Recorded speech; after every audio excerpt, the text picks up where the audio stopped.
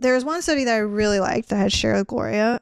They wanted to look at, is there any benefit to doing high strength peels versus maybe doing like a 15% glycolic actually twice daily.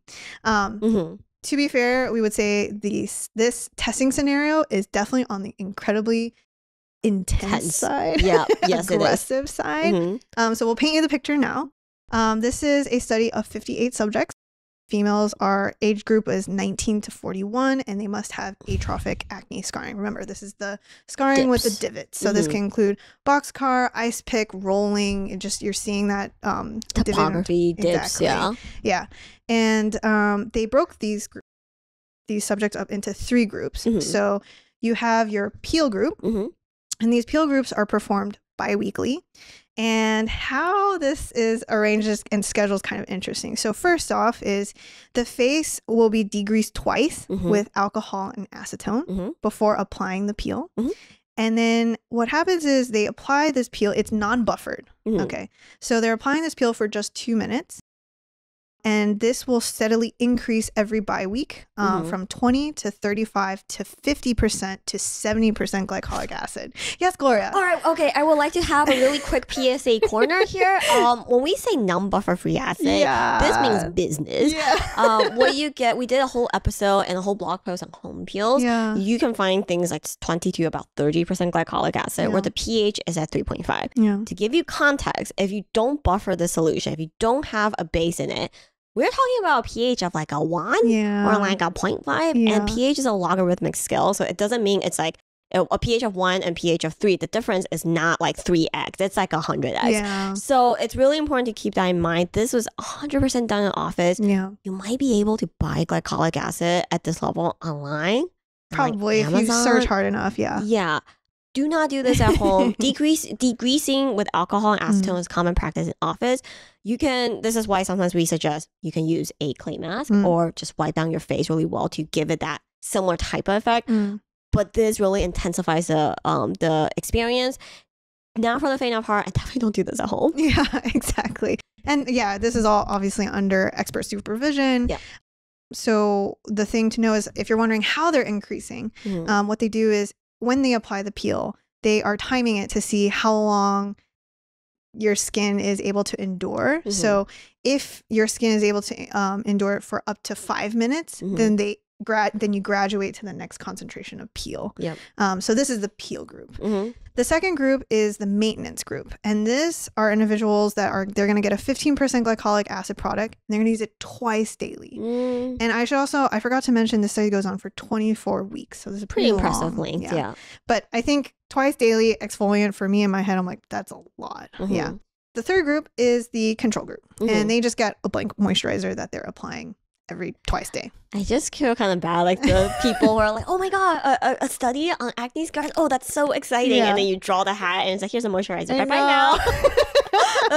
I know. So all right, let's talk about results. All right, let's go. Okay, so week 8. All right, this is when they're able to see a significant reduction in scar severity for the peel group. But this is where it's kind of wonky. It's not significantly better than the other groups. Interesting. So if you're kind of like wondering what does that mean, that's basically saying, yes, there is a benefit to using a peel at week 8. But if you compare it to the other groups, they're also okay too. They didn't get significant results, but they're also healing. It's like trending in the right direction. Yes. Okay. So then we hit week 16. And you're probably feeling like, this is a very long study. Yes, it is. I think we talked about this in hyperpigmentation. I think this realm and the pigmentation realm is when study lengths and the time unit has to be longer. Much longer. Yeah. So week 16, they saw significant reduction in severity for both the group B and C, which is actually 15% glycolic acid and twice a day, moisturizer, and the control group. Interesting. Yes. So I think the takeaway here is that by week 16, if you are using a 15% glycolic acid treatment twice a day, you will see significant reduction. But your skin is also healing itself. Right. And those, they're obviously comparing it to baseline. So, for that rate, I just feel like it's more like, they're both, everyone's on the up and up by week 16. Yeah.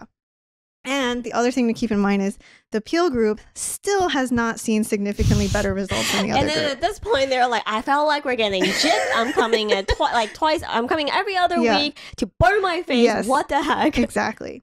Then we hit week 20. And by week 20, the peel group has had 10 peels.